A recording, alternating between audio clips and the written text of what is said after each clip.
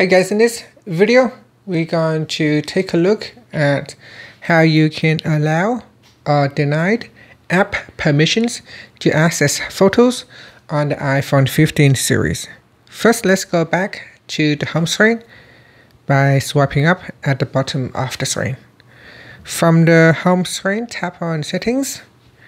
Then in the Settings page, we scroll down, and in here, tap on Privacy and Security.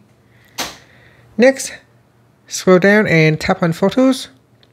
In here, tap on the app that you want to grant or deny access to photos. So in here at the moment, the WhatsApp app have full access to my photos. If I want to limit access, I can tap on Limit Access, and here I can choose the photo that it can access, or I can select None to completely deny access to my photos library.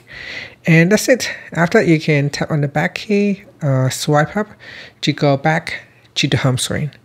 Thank you for watching this video. Please like and subscribe to my channel for more videos.